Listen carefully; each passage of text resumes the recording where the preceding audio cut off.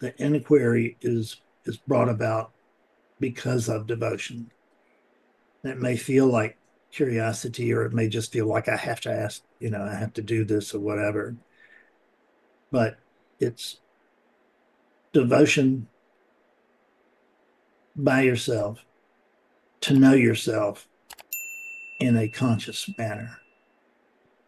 And the only thing that I have ever found that has a direct relationship to that is inquiry. There are many fine practices, and I don't discourage any of them that are healthy. But I have not found that they actually have a direct relationship with awakening. Is we can think that meditation does, but we also know that there are people that meditate all their lives and never notice what's always here. And they have most people who are dedicated to will have glimpses, which means that they're already awake to begin with, and that the demanding Fredism over here, I'm afraid, I'm afraid, I'm afraid, dies down for a moment. And in the absence of that cry for attention, in the absence of the fretting, the active fretting, then awakeness has to show itself, because it's all there is to begin with, and the fredness is just like on top of it, like layered on top of it. Devotion is not something to be looked down on, and I know that some non-dualists can, because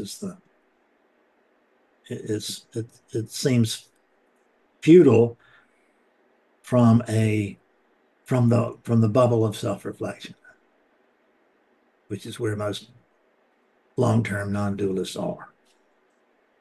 And so from the bubble of self-reflection, it looks like that this is the only way, even though it's not working presently, through the one who's calling the devotion uh, the less intellectual way. And it is less intellectual. It's gut. It's just pure spirit to spirit. It imparts feeling, not distinct knowledge. And the feeling of this is the closest we'll ever get to direct. You can't get to one on none. So, but we're going to have a one-on-one conversation. And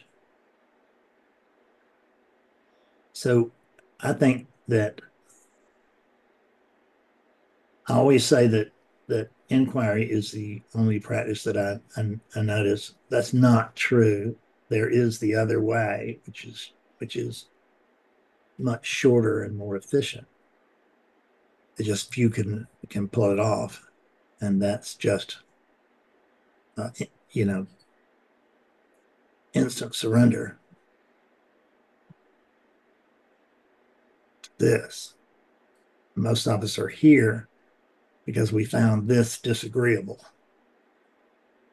and we're trying to make this become more agreeable. If we're not, even if we can't change this, which we still want to, but even if we can't change this, we can get this to where it's hopefully more agreeable with it. But what we have to remember is that we have to be careful with the words like surrender, because it certainly seems to be dualistic, because it sounds like I've got to surrender to God. And that was my word for a long time. And when I was in early awakening, and I was speaking was teaching non-duality in AA through AA language best I could. And that increased the level of apparent or assumed separation even more. But there's no one to surrender, and there's nothing to surrender to, really. But within the world of experience, we can say that it is actually that this consciousness, we could call it relativity, because it's the experience of relativity, and that it's consciousness that has to surrender, it's relativity, pardon me, God Almighty, it's the absolute that has to surrender to the relative. There's no one here. Fred can't do it. Bo can't do it. No Fred, no Bo, no room full of people, just one thing. And so we have aspects of the one thing, which is the appearance of relativity and the certainty of the absolute. And the absolute, one might say, is very sold on itself, that in the same way that the relative is that it's the relative says it's my way or the highway, and so does the absolute, sort of. So what we have to do is realize that both of those pulls are false. They're legitimate pulls, but they're not representative of truth.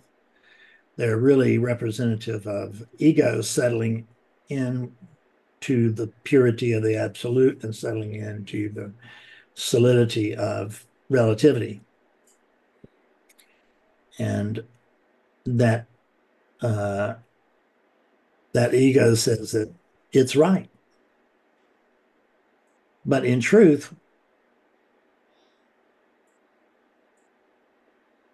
the absolute has to, which is the only thing there is. It's the only way that experiencing can happen. We experience through relativity, but the only way that experience can happen is the absolute has to be here to begin with. So the absolute has to surrender to relativity, and that's the rub. The absolute has to surrender to this. And there's not really a drawing, a line to draw there, but it feels like there's a line to draw there. And because it feels like relativity and absolute are different. And I mean, they are different. They're just different aspects of the same one thing. So for relativity to surrender, and we could call it the body-mind of relativity, surrenders to the world of relativity as it is. And it's the body, when I say body-mind, it's that's just a touch point. It's really relativity, absolute, that has to surrender to this relativity, because I don't have any control over it. It's not like if I don't like what's happening, it doesn't change anything. If I watch the news and see something on Gaza, there's going to be something pulled and moved for one side or the other at the moment. And but not for awakeness. Now, awakeness is always okay. And that just doesn't sound very exciting. And on one level, it's not very exciting. But excitement is like this. And that's not what we're after. What we think we're after is this. I just want to hit the peak, stay right there. Oh, really great, I remember it. And that obviously can't happen. For a peak, there's a valley. For a peak, there's an opposite.